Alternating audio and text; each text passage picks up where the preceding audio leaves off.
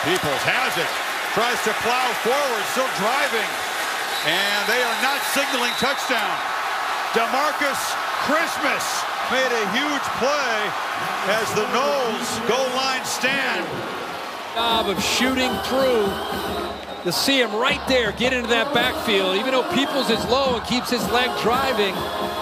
It was Demarcus Christmas that got there initially, and then the rest of the defense is able to rally to keep him short. Checks in with quarterback coach John Rick on the headsets. He talks him through whatever he heard.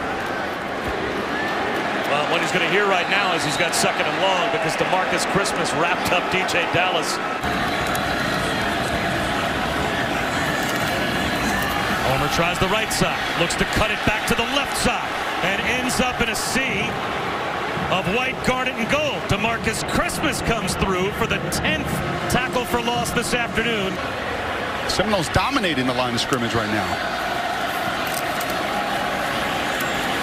Homer picks up 4 on 3rd down and 16 in the crowd. Physical, dominating Clemson defense, but beyond Florida State's wildest dreams is Lynn J. Dixon.